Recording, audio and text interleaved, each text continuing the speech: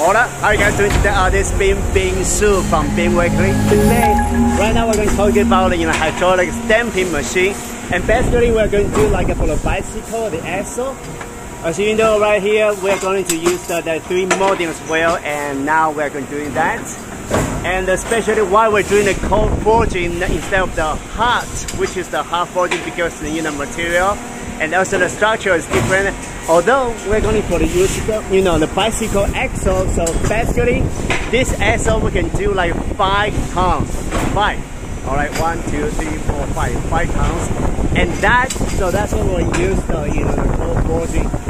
One more thing to talk about that, as you know, the top, the axle, where every time the stamping, basically it's gonna to use the 200 kilograms. All right, and the side is gonna use the 80 kilograms. So that's why we can make a perfect product right here from Taiwan. All right, so yeah, thank you so much for your watching, and always feel free to message. I'm gonna answer one by one. This is Bing Su from BingWeekly. Yes, bye bye.